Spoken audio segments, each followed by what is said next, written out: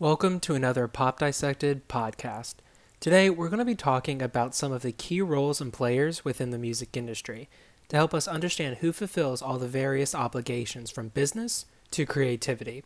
I was inspired to do this after seeing a viral video on TikTok in which someone working within the industry was upset that the artist they had worked for was not paying them for their time and for their work. So it got me thinking, surely it isn't the artists themselves who is responsible for the payment? And no, it's not. So I asked myself, who is responsible for that? And what other roles exist within the music business? Now, we won't be going into a deep dive of every single role that exists, but we'll discuss the key players, likely positions that you've heard of. These positions aren't always as simple as they seem, but they aren't as always as complex as we make them out to be. If you're excited to hear more about the pop music world, be sure to drop a like and subscribe, and be sure to turn on that notification bell so you can be the first to know when a new video is out. First, let's talk about within the studio roles, starting with the songwriter. Artists or performers can write their own songs single-handedly, or they can collaborate with songwriters to help them flesh out their ideas. Songwriters can be a handful of people or a larger group of people. The job of the songwriter is to help bring out the storyline to its full potential within the song. Because there are so many types of songs, this can be challenging. Sometimes we hear songs and we may scoff at their simple lyrics, and while at times it can pass for a laziness in writing, it could also be the songwriting team is attempting to accomplish a specific feeling with their lyrics. We're not in the studio, so we don't know if what we hear was written just to finish it, or it was really chipped away at to be what it is. But one thing is true, that songwriting is not a slam dunk of a task. Songwriters can be brought in if a song is missing a crucial piece itself, such as a bridge, or simply needs tweaking. We may see songs with a load of songwriting credits, and this is for several reasons. This could be because so many people worked on the song, or because it's sampling another song. In that event, the original songwriters and producers must be credited. That said, we never fully know the total involvement of a songwriter, and if their credit is for minimal or maximum contribution. Next, let's move on to the producer. While this role is of course to help create the actual music we hear on the track, there are different ways producers can go about this. Some songs are written with specific harmonies and melodies in mind. This can act as a framework for the producer to build off of. Other songs are written to harmonies and melodies that already exist, which can actually present more of a challenge to the songwriters. A producer can work to imprint their own sound onto an artist. Some producers have a very specific type of structure or shape they utilize within their sound.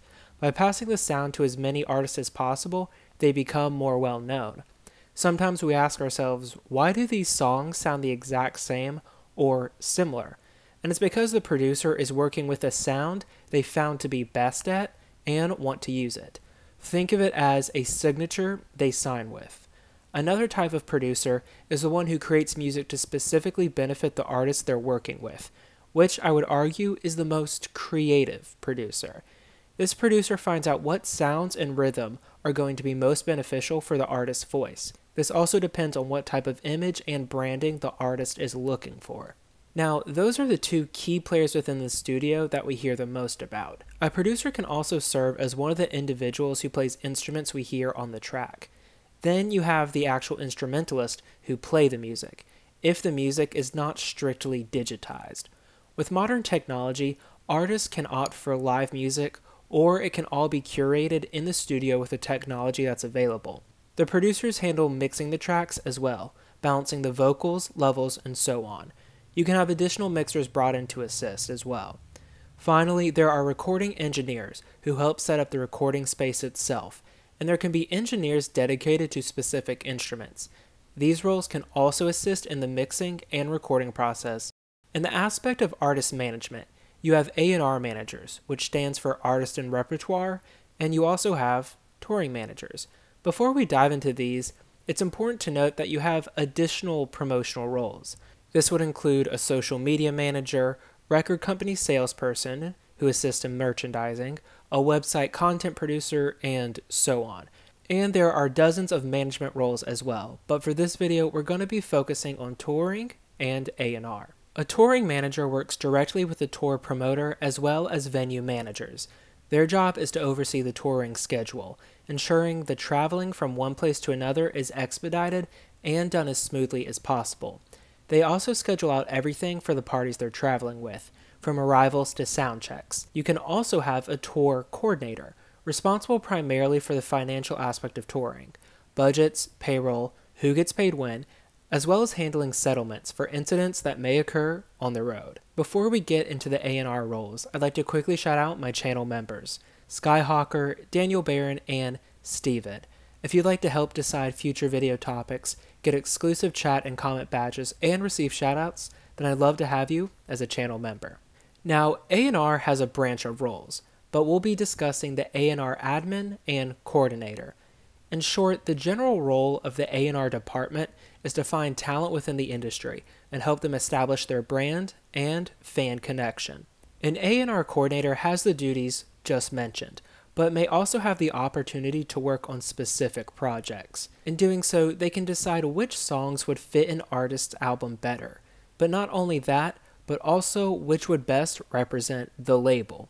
They can also serve as a liaison for all the individuals within management who prefer this type of music for an artist, or a certain song, or a specific beat. It's really about helping shape what is going to be the most beneficial for the artist and their identity, especially when you have a ton of people in your ear telling you what you should do. This role also requires a lot of foresight in being able to determine if an artist, producer, etc. is marketable not only within the industry, but also within the label as well. You learn to take calculated risks.